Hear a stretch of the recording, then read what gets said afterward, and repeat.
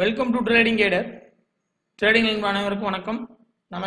இன்னைக்கு நம்ம இந்த வீடியோவில் என்ன பார்க்க போகிறோம் அப்படின்னா, Nifty spot, bank Nifty spot, all sector எப்படி இருந்தது இன்னைக்கு, நாளைக்கு எப்படி ஒரு மூவ்மெண்ட்ஸ் கொடுக்கும் அப்படிங்கிறது பார்ப்போம்.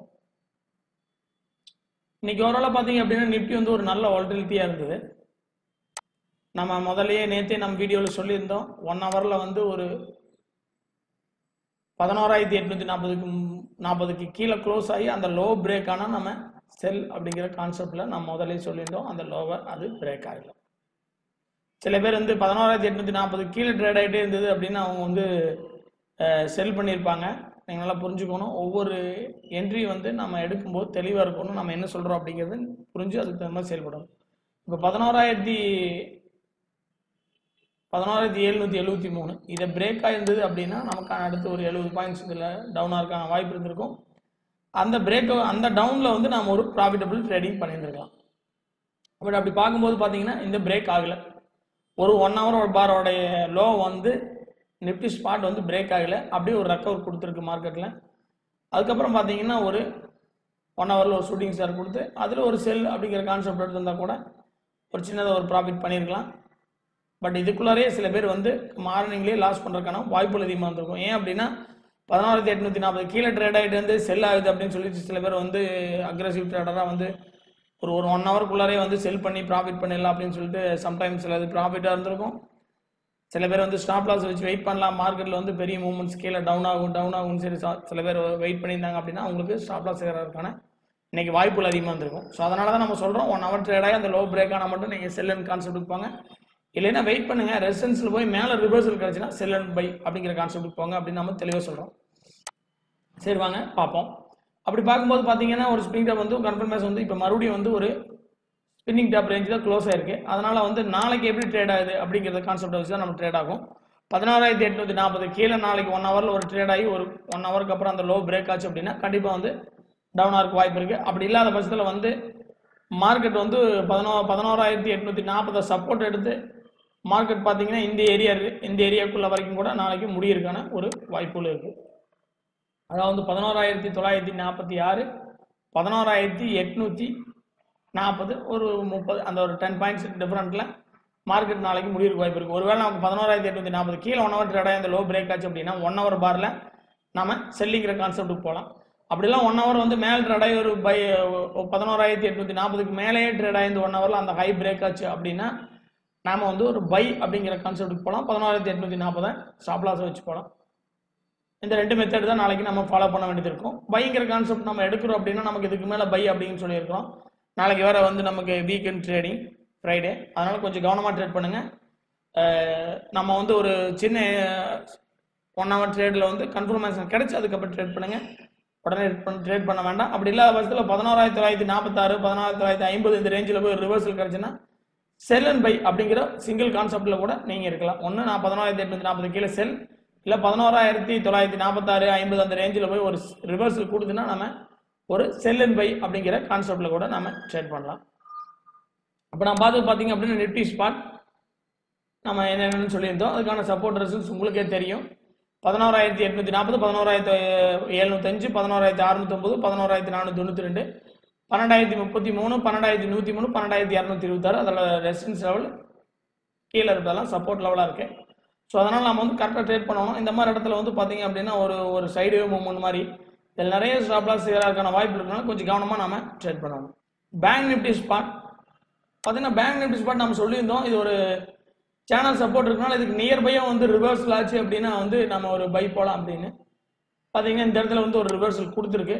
நம்ம அப்படி பார்க்கும்போது பார்த்தீங்கன்னா அதை 1 ஹவரில் வந்து நமக்கான ஏதாவது கன்ஃபர்மேஷன் கிடைச்சிருக்கா அப்படின்னு நம்ம பார்த்தோம் அப்படின்னா 1 ஹவரில் வந்து நல்லாவே ஒரு ரிவர்ஸில் திரும்பிடுச்சு மார்க்கெட்.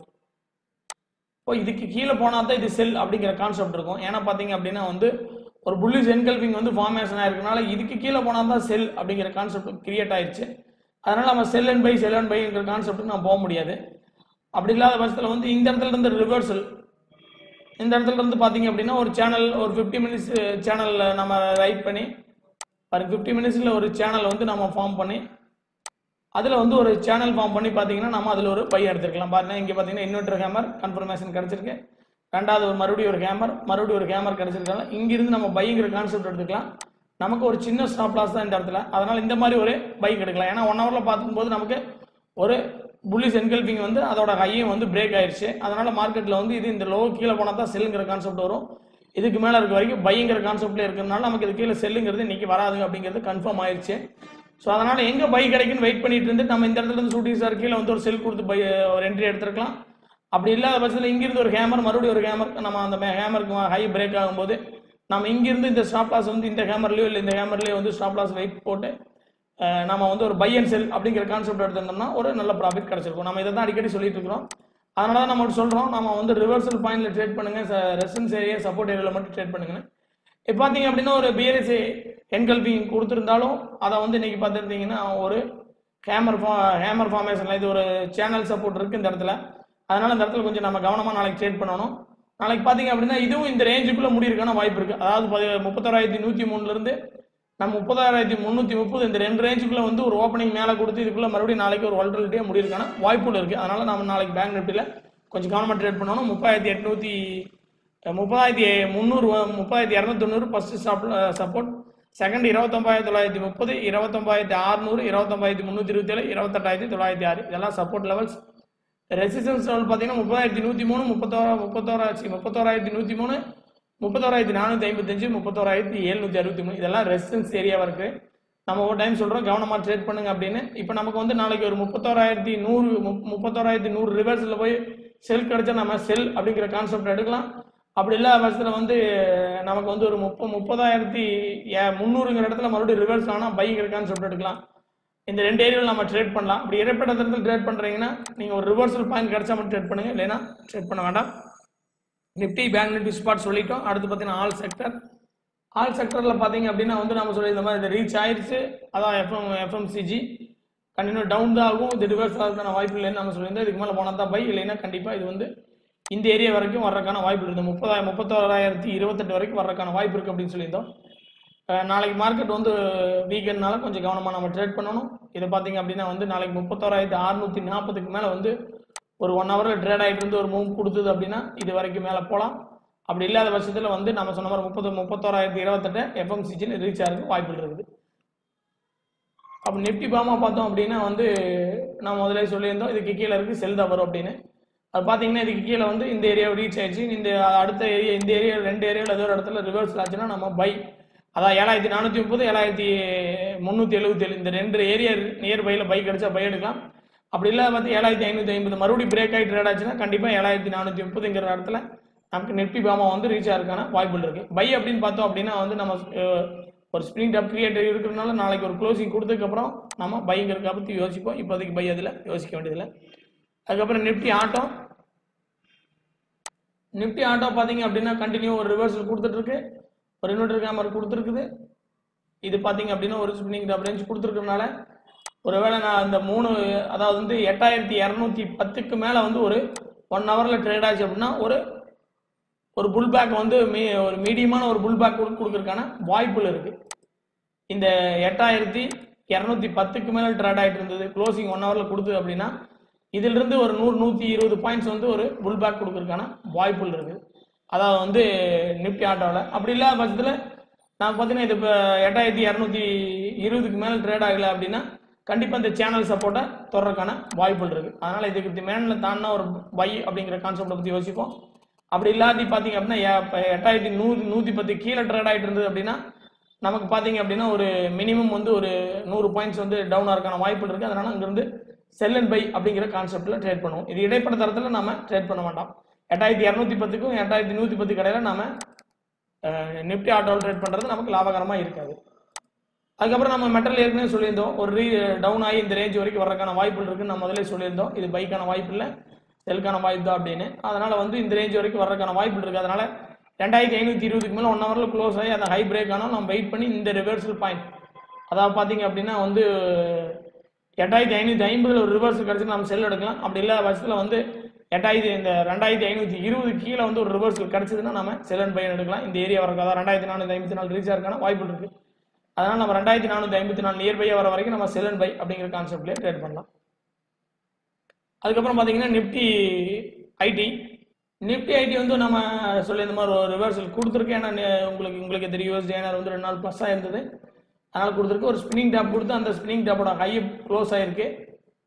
அதனால் வந்து இந்த ஹைக்கு மேல் ட்ரேட் ஆச்சு அப்படின்னா ஒரு பூம் வந்து இந்த சேனல் ரெசிஸ்டன்ஸ் வரைக்கும் கொடுக்குறதுக்கான வாய்ப்புகள் இருக்குது. அதனால் நம்ம இதில் வந்து செல் பண்ணுறோம் அப்படின்னா வந்து 15,420க்கு மேலே இருந்தோன்னா ஐடி செக்டரில் வந்து நம்ம செல் பண்ண வேண்டாம், வெயிட் பண்ணி ட்ரேட் பண்ணுங்கள். இந்த ரேஞ்ச் வரைக்கும் ஒரு மூவ்மெண்ட்ஸ் கொடுக்க வாய்ப்பு இருக்குது. அதிகபட்சம் பார்த்தீங்கன்னா 15,600 610 இந்த ரெசிடன்ஸ் ஏரியா வரைக்கும் மூவ் ஆகிறதுக்கான வாய்ப்பு இருக்குது இதிலிருந்து இது வரைக்கும். அதனால் நம்ம வெயிட் பண்ணி ட்ரேட் பண்ணலாம்.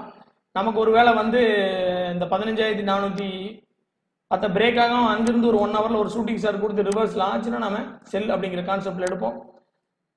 அப்படி இல்லாத பட்சத்தில் வந்து நமக்கு வந்து 15,192 கீழே வந்து ஒரு ட்ரேடிங் கொடுத்தது அப்படின்னா நமக்கு ஒரு கேப் டவுனோ இல்லை ஒரு ஓவராலாக ஒரு செல்லிங் கொடுத்தோன்னா நம்ம செல்லுங்கிற கான்செப்ட் எடுப்போம். இதுக்கு அந்த பை அப்படி எடுத்தீங்கன்னா நீங்கள் வந்து ஒரு சின்ன ஸ்டாப் லாஸ் வந்து மெயின்டைன் பண்ணி பை அண்ட் செல் அப்படிங்கிற கான்செப்ட் இருப்பாங்க. இந்த ரெண்டு இடைப்பட்ட இடத்துல ட்ரேட் ஆகிட்டு இருக்க வரைக்கும் தயவு செஞ்சு ட்ரேட் பண்ண வேண்டாம். அந்த இடத்துல ட்ரேட் பண்ணிங்கன்னா லாஸ் ஆகிறதுக்கான வாய்ப்பு இருக்குது. இன்னைக்கு பார்த்தீங்கன்னா Nifty, bank Nifty, spot, all sector என்ன கண்டிஷன் அப்படிங்கிறது நம்ம சொல்லியிருக்கோம். நீங்கள் வந்து வெயிட் பண்ணி நிதானமாக ட்ரேட் பண்ணுங்கள். அப்போ தான் நம்ம வந்து ஒரு ரெசிஸ்டன்ஸ்லேயே ஒரு சப்போர்ட்டில் ட்ரேட் பண்ணால் மட்டும் தான் நம்ம ஒரு ப்ராஃபிட்டபிள் ட்ரேடிங் பண்ண முடியும். நீங்கள் இடைப்பட்ட இடத்துல ட்ரேட் பண்ணிங்க அப்படின்னா கண்டிப்பாக நமக்கு ஸ்டாப் லாஸ் ஸ்டிக்கர் ஆகிறதுக்கான வாய்ப்பு இருக்குது. அதுக்கு தான் அந்த 1 ஹவர் நம்ம மெயினாக சொல்கிறோம். ஏன்னா வந்து நிஃப்டி வந்து ஒரு டவுன் ட்ரெண்டுக்கு வரல, அதனால் வந்து நம்ம 1 ஹவராவது அதுக்கு செல்லிங் கொடுத்து அது லோ பிரேக் ஆனால் தான் வரும். அதுக்கடையில் நம்ம போய் மார்க்கெட் கீழே இருக்குது அப்படின்னு நம்ம செல் பண்ணோம்னா அடிக்கடி ரிவர்ஸில் நம்ம ஸ்டாப் லாஸ் ஸ்டிக்கர் ஆகிறதுக்கான வாய்ப்புகள் இருக்குது. ஸோ அதை புரிஞ்சு ட்ரேட் பண்ணுங்கள். அப்போ தான் ஒரு சக்ஸஸ்ஃபுல் ட்ரேடிங் நாம் பண்ண முடியும். Okay friends, thank you trading கைடர்.